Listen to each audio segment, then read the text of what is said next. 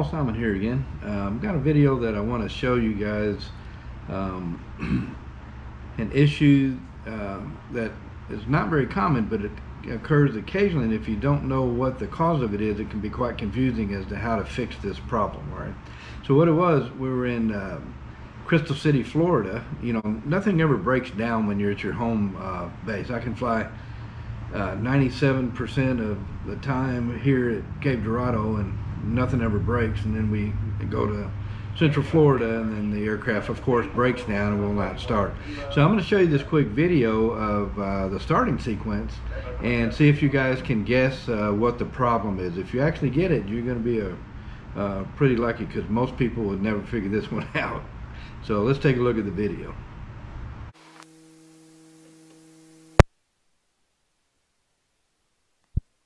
Prime.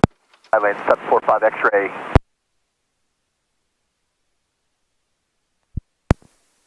All right, prime it at about 2 strokes. I'm going to be southbound from Crystal River. I will make till I am west of 19 to make my turn south. Got it? All right, go ahead.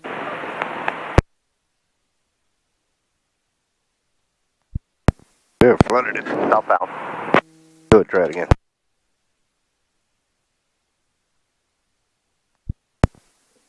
Try it again.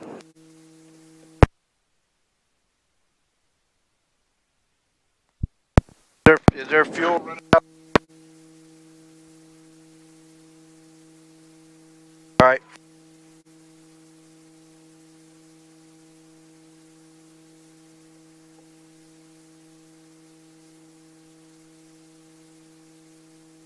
Hey, when? Yeah, he's good. Good.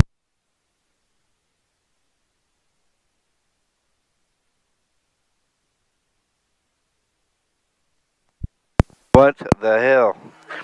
All right, try about 2 more strokes.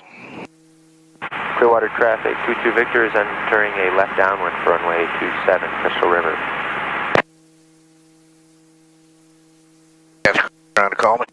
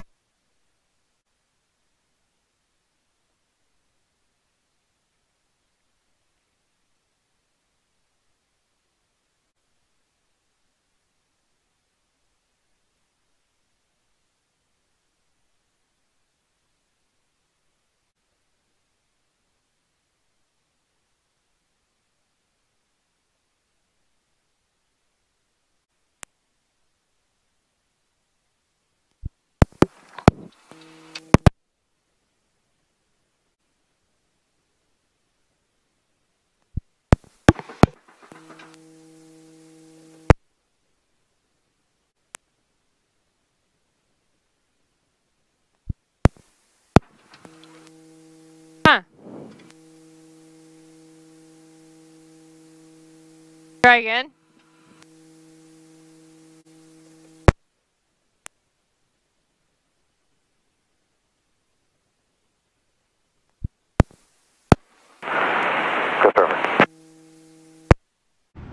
Okay, so the problem was a left mag failure. I would venture to say that probably 98% of the pilots that fly Lycoming engines around don't realize that a Lycoming engine starts on the left mag only.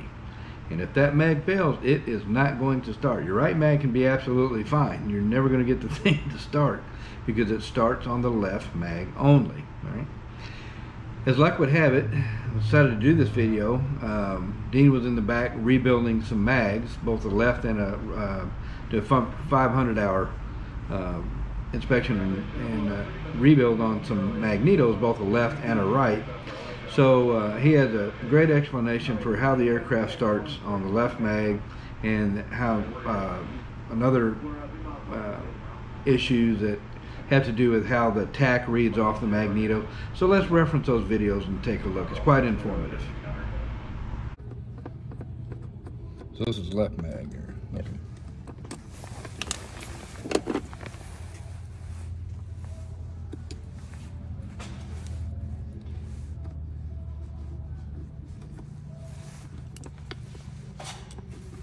So it has the two sets of points. This is the normal run side here. Okay. And then this is the start side. Okay. Now this set of points is only energized for the start. Okay. And during the start, this set over here is grounded, so it's out, not okay. trying to start prior to. Okay. So that way it fires past top dead center, right, and not 20 degrees or 25 degrees before. Yeah. So instead it would just kick back instead of starting. So, okay. So when you set this up and get this set of points set, then see that 37 here? Uh-huh. That means this set of points fires 37 degrees after this set of points. Okay. Which on the engine is going to be just after top 12 center. degrees after top dead center, I guess. Or Yeah, something a little like bit that. after top center. Okay. And then the start points fire at 25 degrees before top dead center, right? On a Raven 1. On Raven 1. Okay. Yeah. Raven 2, it's 20 20 degrees. degrees. 20 degrees, okay. And 37 degrees, okay, so. Yeah. So at 37 degrees is internal timing on the points. Okay.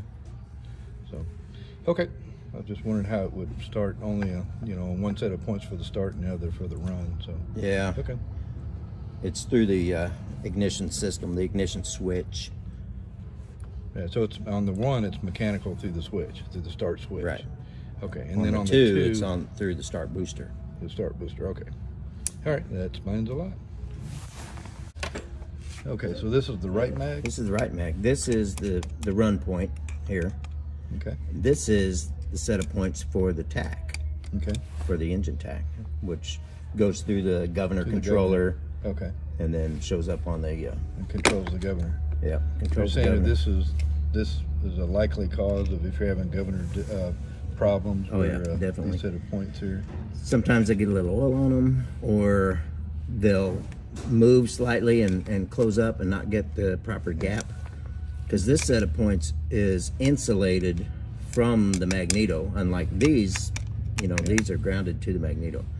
So you can see this insulation plate here underneath it. Yeah. And then each of these screws has an insulating washer underneath it too. Okay. And if that insulation breaks down, then it's going to It's screw going it to up. short out the mag source more or less Short out the source for the tack. for the tack. Okay. So then, correct me if I'm wrong, but if this screws up as well, then you're going to have not only governor dysfunction, but your tack wouldn't be reading correctly, Yeah, or yeah. potentially. Right, and they go hand in hand. Yeah, right. You might notice your engine tack surging up and down, and then the engine or the governor controller is going to be moving the chasing throttle, trying to keep it in Yeah, range. trying to chase Either it. down or up. Okay. Could Oh. get exciting. Yeah. All right. Thanks. Okay, so back to our trip in Central Florida. So we were at Crystal River, and the thing just would not start. It wouldn't pop at all. Wasn't act like it was going to light off at all. So immediately I called Dean. As soon as I got out of the thing, called him and told him what the situation was, and he told me it's got to be a left mag failure, because it starts on the left mag. If it won't start, it's not hitting at all. It's got to be a left mag failure. Not real common, but it happens, right? So unfortunately, the guy that we did have a mechanic there, and he was I couldn't convince him that if it was a left mag failure, and he spent about 3 hours throwing different parts at it and looking at different things, and I'm like, man, if you just pull that left mag off and take a look at it, I think you'll find that the left mag is not functioning correctly, that the start points or something is broken on the left mag and it's not firing. So after about 3 or 4 hours, he finally relented and pulled the left mag off the aircraft. Open it up and I'll show you the broken, what it was the start points were actually broken, which is very unusual. Start points were broken on the left mag, and I'll show you a picture of that here.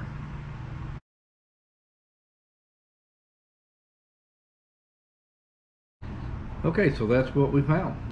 The points were broken. You see a little plastic piece broken off there, so the points weren't functional.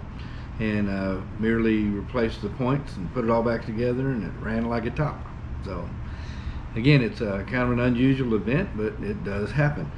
Interestingly enough, that aircraft the magneto had been rebuilt just less than 50 hours prior, so you don't really expect parts like this to break within 50 hours. Now, I've had several other mag failures, and the most common mag failure that I've had a couple times then, is a little plastic drive gear that drives the magneto can sometimes shear off, and you'll have a mag failure. Got a video of that I'll show you here in just a second.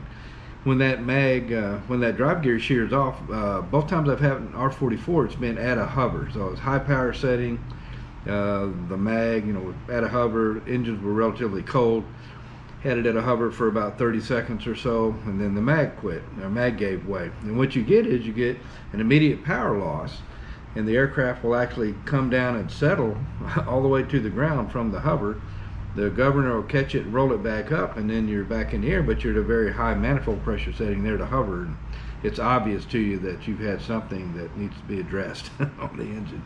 But let me show you that video, and I'll show you what that little plastic drive gear looks like. It's made out of plastic, so that in case the gear actually does shear off, that you don't have metal loose in the engine. You got parts of plastic instead. So let's take a look at that.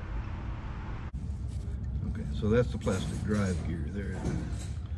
Okay, and that's the weak point in the system. It's going to give way instead of if it was metal, obviously it could screw up the engine. Right. There. So okay. So magnetos is quite old technology. Magnetos were first introduced by Daimler Phoenix in 1899. Bosch came out with high voltage magnetos, and those were introduced in 1903. But we're operating on 1899 technology here with magnetos. So Robinson is going to be offering an electronic mag available on the left side. It's coming down the pipeline. It hasn't occurred yet. Hopefully it won't be too much longer. But I highly recommend that you, when they're available, if you're buying a Robinson helicopter, you get an electronic mag on the left. The maintenance interval, supposedly from what we've heard, is going to be almost nothing compared to how much maintenance you have to do on the old-fashioned mags, where they have to be redone every 500 hours. So looks like it'll definitely be a step in the right direction to go with electronic magnetos when they're available, and get away from 1899 technology here. So I hope this was all helpful, and if you haven't already, please like and subscribe, and we'll see you guys on the next video.